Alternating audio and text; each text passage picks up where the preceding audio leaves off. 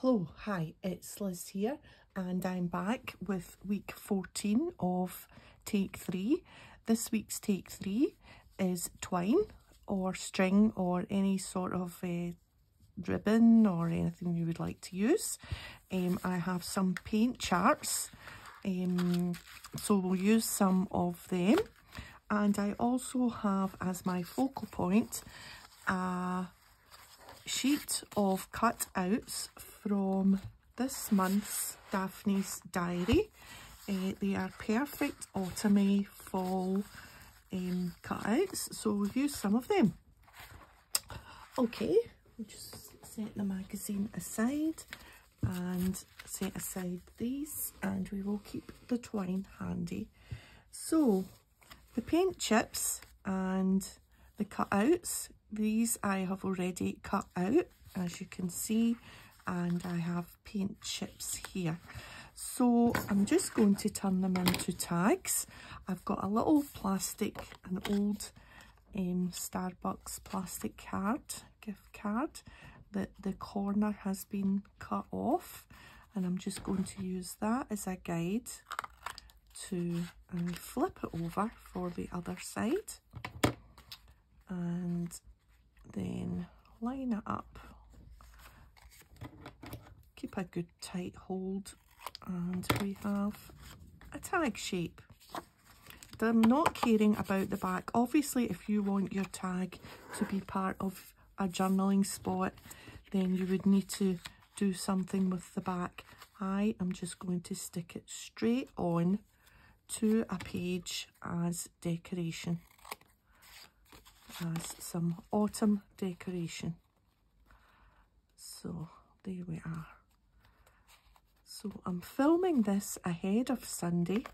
My take 3s go out on a Sunday afternoon because for some reason, and I don't know what's caused it, all of a sudden it takes hours and hours for a video to upload.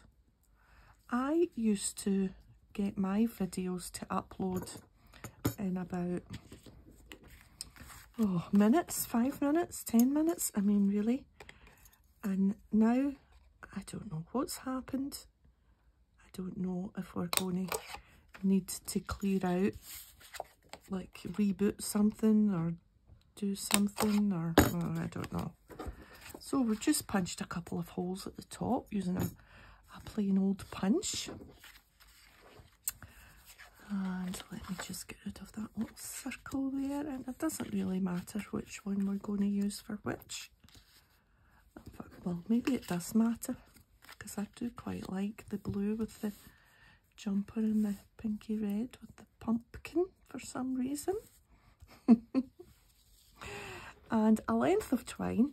So yeah, so now I'm having to think. I didn't used to think about when I was uploading things, because I could just do it kind of instantly. But now I've got to think, oh, that's going to take a wee while, so we had best be organised. So a few the twine round, and we're just going to tie a knot and trim off a little bit and a little bit there, and then we'll see if we can make it a wee bit fancy. There we are. And then we'll just use this little bit for the top there. So I think, I don't know what we're going to do. What I do is I film on my iPhone, and then I use iMovies, and then what I do is I email it to myself. I know this sounds crazy, or I airdrop it to the Mac, and even that is taken, like, so that used to happen instantly, and now it's like, oh, it's not gone through yet. Oh, it's just, I don't know, it just the whole process has gone from a few minutes I'm going to have it slightly off the edge just to be a bit fancy. So we won't put glue on that edge there. So I don't know what's going on there. I think I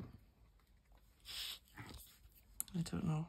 I think I'll try switching everything off and back on, and maybe that'll do. These are quite cute, aren't they? These cutouts are quite big and bold. I like it. Well, I like that kind of style. So same again. Get some twine and we'll just wrap it round.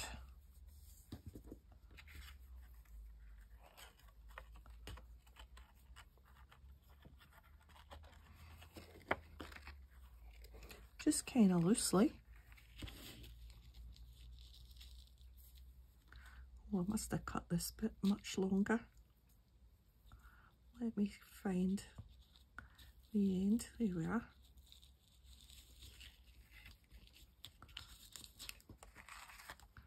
Managed to put the knot to the side, doesn't matter. We can fiddle about with where it is once I've tied this second knot. There we are.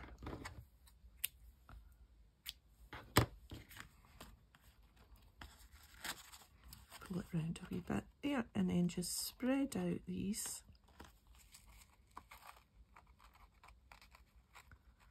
a little bit.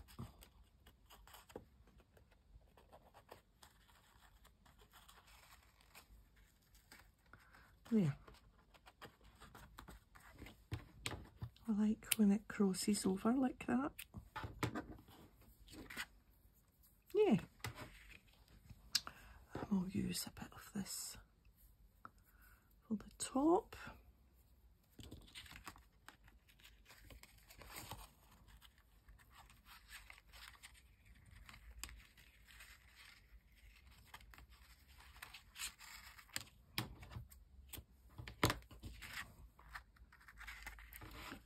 And our sweater. Is that what you say? Sweater weather. Need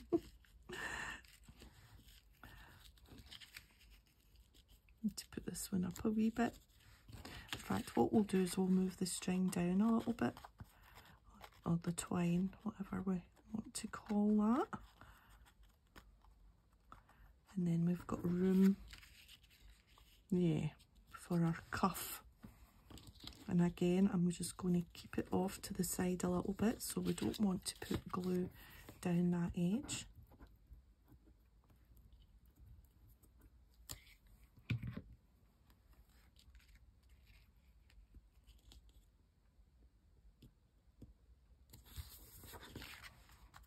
Yeah.